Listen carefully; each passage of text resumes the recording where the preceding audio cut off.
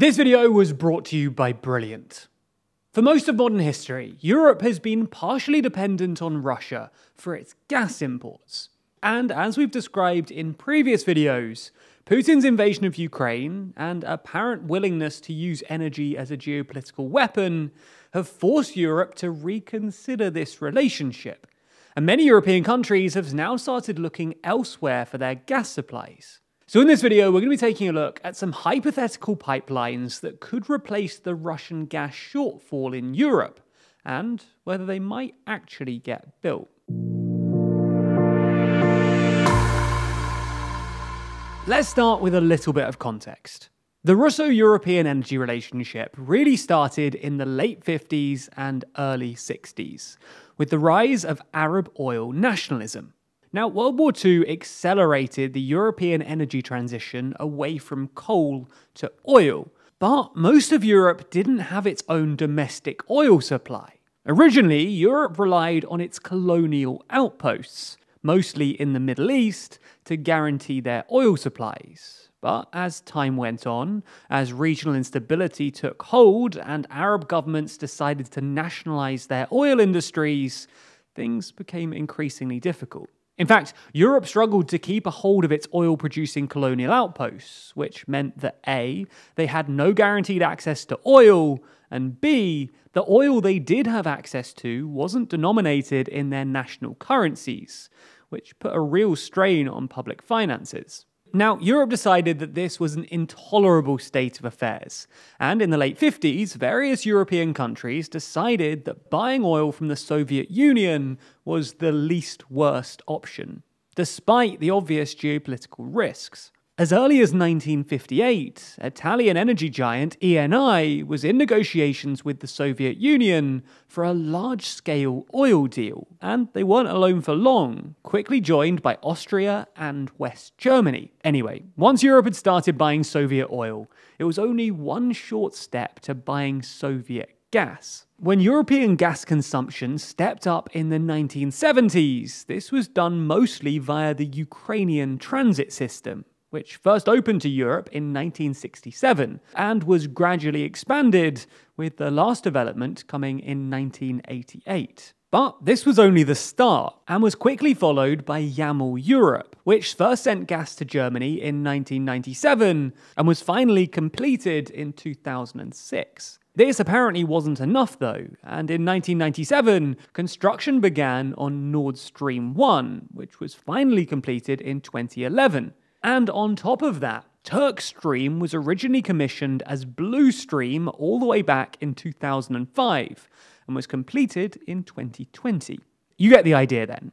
Europe's energy dependence on Russia has a really long history, which partly explains why Europe is finding it so hard to reduce its Russian gas imports. In fact, some European countries have even resorted to buying liquefied natural gas on the international markets. But A, it's significantly more expensive, and B, some countries like Germany lack the facilities to actually receive and transport LNG. Nonetheless though, there are various other hypothetical pipelines that could solve Europe's gas crisis. Some of these have been made possible via recent gas discoveries, like the fields in the Eastern Mediterranean, while some of these were always available but were scrapped in favour of Russian pipelines. So in this video, we're going to take a look at 3 pipelines which could save Europe. Trans-Caspian pipelines from Turkmenistan and Kazakhstan into Turkey via Azerbaijan, an East Mediterranean pipeline from Israel to Greece, and a trans-Saharan pipeline running up from Central Africa up to Algeria and then through to Spain and Italy.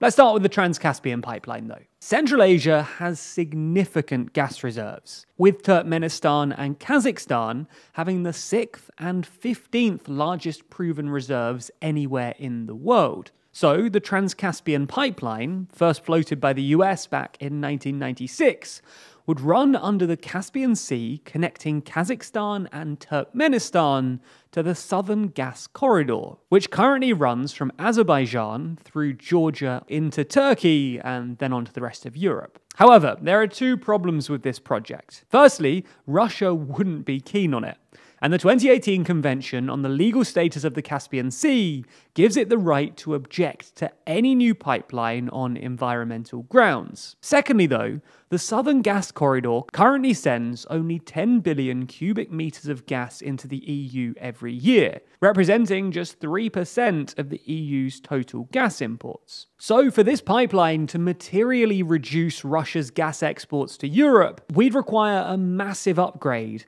to the Southern Gas Corridor's capacity. And as such, it will probably also require the building of the western part of the Nabucco pipeline, which would run through the Balkans up to Hungary. The Nabucco pipeline, by the way, was originally a plan to reduce Europe's dependence on Russian gas, but was scrapped after pressure from Russia. The second pipeline is a new East Mediterranean pipeline, otherwise just known as the East Med. This pipeline would connect two major gas fields in the Israeli and Cypriot EEZs to Greece and then on to Italy, and would have the capacity of about 12 BCM per year, representing about 4% of the EU's total imports. Now, these two fields were only discovered in the early 2010s, and commercial production in one of the fields only began in 2019, and is yet to even start in the other. Despite only being discovered relatively recently, East Med looked promising for a while.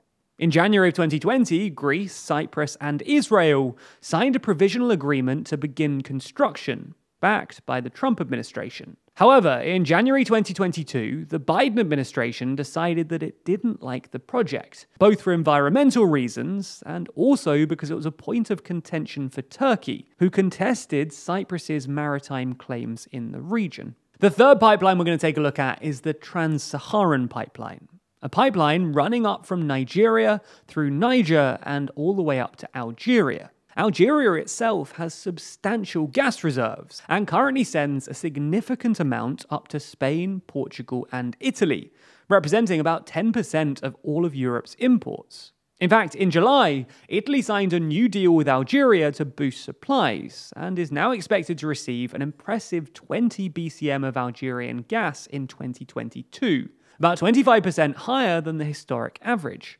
However, while Algeria clearly plays an important role in Europe's energy supplies, if the Trans-Saharan pipeline goes ahead, it could become significantly more important. And that's because Nigeria has the world's 9th largest gas reserves, mostly deposited in the Niger Delta, which is where the Trans-Saharan pipeline would start. The pipeline would have a capacity of about 30 BCM per year, representing about 10% of all of Europe's gas imports. Now, this pipeline was first proposed in 2002, but technical problems and concerns about regional stability and safety have delayed it indefinitely. Now, both Nigerian and Algerian second pipelines would need serious maintenance and upgrades to carry that volume of gas, and various terrorist groups, including Tuareg rebels and Al-Qaeda in the Islamic Maghreb, operate in this area. But nonetheless, there's clearly still a demand for this pipeline. And in July of this year, the Algerian, Nigerian, and Nigerian ministers of energy reaffirmed their commitment to this project. So, all in all, those are the three pipelines that could, if not erase, then at least reduce Europe's dependence on Russian gas. And while none of them are near-term solutions, and any pipeline would have to be balanced against the environmental considerations, they're all real options for a European continent that will somehow have to find a way to replace its main energy supplier if it wants to continue using gas at the current rates. Now, seeing agreements and disagreements over energy and pipelines certainly plays into the idea that decisions made by countries and leaders are at random and without any real purpose. However, if you'd like to be more logical in your decision making, then you should check out my favorite course on Brilliant. Their logical thinking course might start simple, but it builds, teaching you logical reasoning skills until you're solving problems which previously looked impossible. And you'll get used to that empowering feeling of learning, because Brilliant's not just about memorization and lectures. Brilliant teaches you by doing, using active learning techniques to teach you the principles behind otherwise complex subjects, and ensuring that you actually understand what's going on. Using this teaching methodology, you can learn about all kinds of STEM topics. That's algebra, applied probability, calculus, gravitational physics, and even cryptocurrency. In fact, they even have a new course from Kurzgesagt, which I have to say, I found very personally exciting and spent a lot of time playing with. Anyway, if you want to learn in a more fun way, then you should sign up to Brilliant. And the link in the description will get you 20% off an annual premium subscription, which is not only a great deal, but also supports the channel. So thank you.